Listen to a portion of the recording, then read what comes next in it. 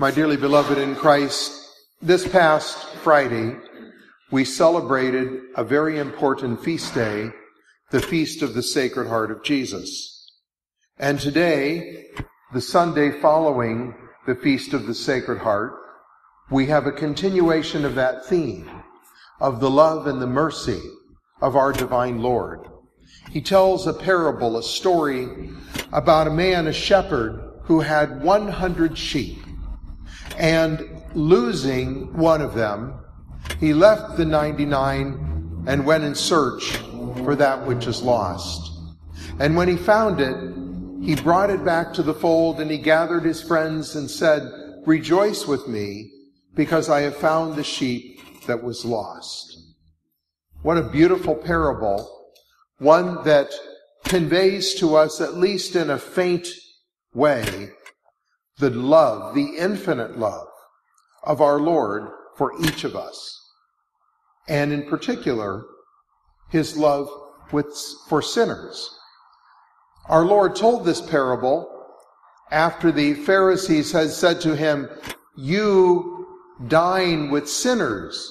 You associate with sinners."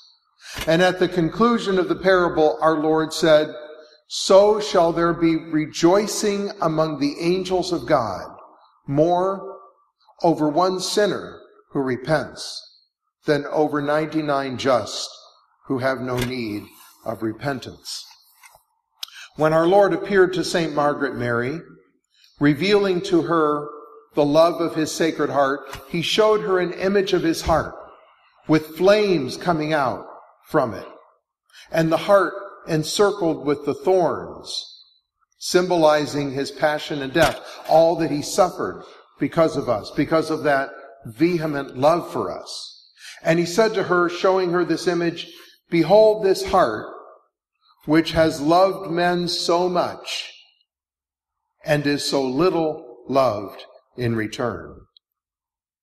How sad that we human beings do not repay this tremendous love of our Lord for us, do not repay it as we ought. So let us reflect today upon the love of the Sacred Heart and all that that means or should mean for us, and consequently, the love that we should have in return for our Lord. Our Lord's love is seen in the sacrament of penance, in his forgiveness. And what is so amazing is that there is no sin too great for our Lord to forgive, as long as the sinner is repentant. Again, as our Lord said, there shall be more joy among the angels of God for one sinner who repents than for 99 just who have no need of repentance. In fact, we find Almighty God saying, this is found in the book of Isaiah, the prophet in the Old Testament, speaking for God, he said, "Though your sins be as scarlet, they shall be made white as snow. And though they be as crimson, they shall be white as wool." In other words, God is able to forgive and delights to forgive even the greatest sins. So we should never have a doubt for the mercy of our Lord or his willingness to forgive, as long as we are truly repentant and do what we must to make a good confession, to have the firm purpose of amendment, to strive to amend our lives. But not only does our Lord forgive, he goes over and above that, and he forgets. Once again, there's a quotation from Isaiah the prophet, that "I will no longer remember your iniquities." And that's very important, because sadly, we human beings, we can say we forgive, but we never forget. Or at least I should say we find it very hard to forget. But our Lord forgives and forgets.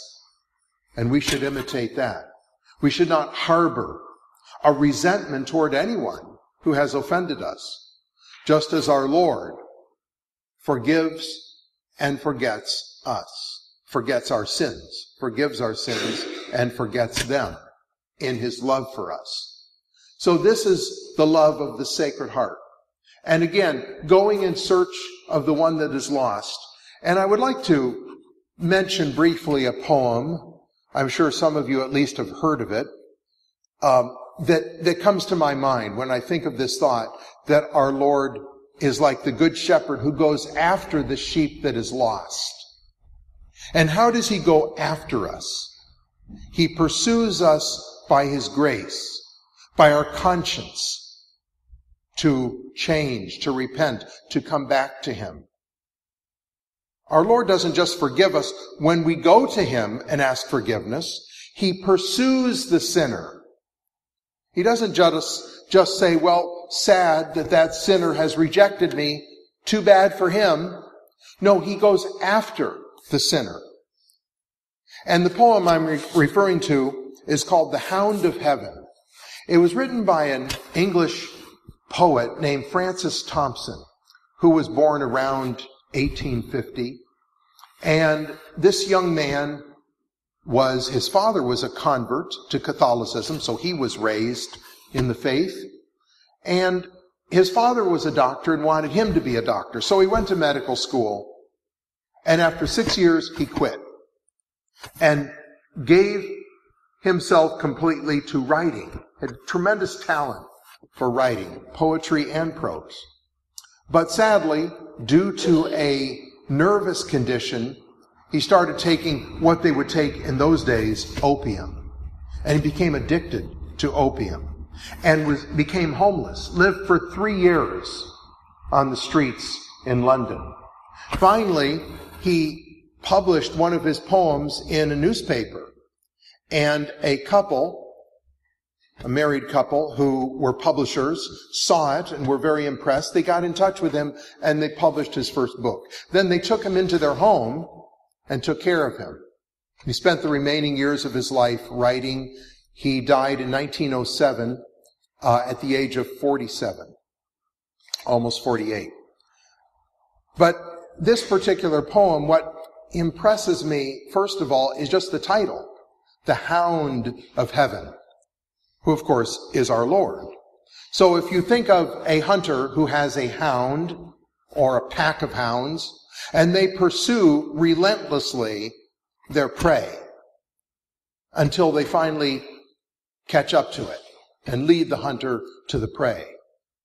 And again, he uses that analogy for our Lord, that he is like a hound pursuing us. I want to read just the first few quotable lines of this poem.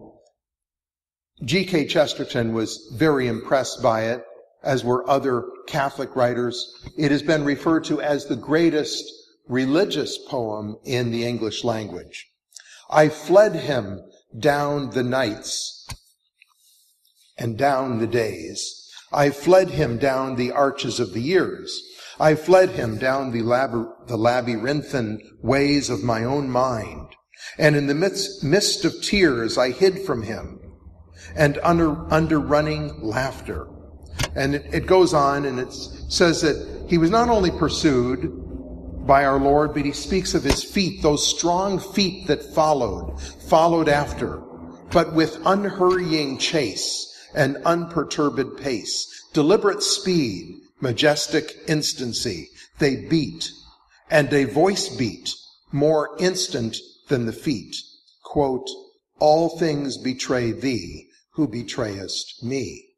So he's saying that was like the voice that he heard in his head. Everything betrays you because you're betraying me. You've rejected me, so don't be surprised if this world fails you. And Francis Thompson became, or if he wasn't before, a very devout Catholic. He died of tuberculosis. But the point here is that our Lord doesn't abandon even sinners who have rejected him. He pursues them.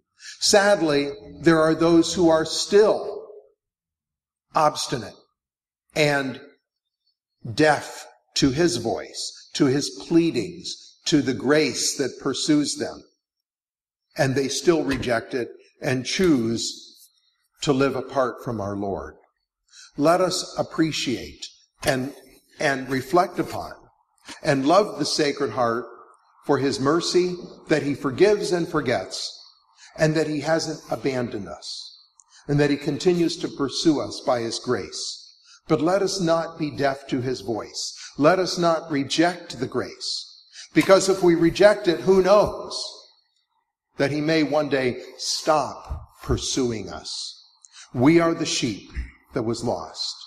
Let us return to the good shepherd of our souls. Let us love the Sacred Heart, and let us strive to be like him, to forgive others who have offended us, out of gratitude for our Lord, who so lovingly forgives us and brings us back to his embrace. In the name of the Father, and of the Son, and of the Holy Ghost, amen.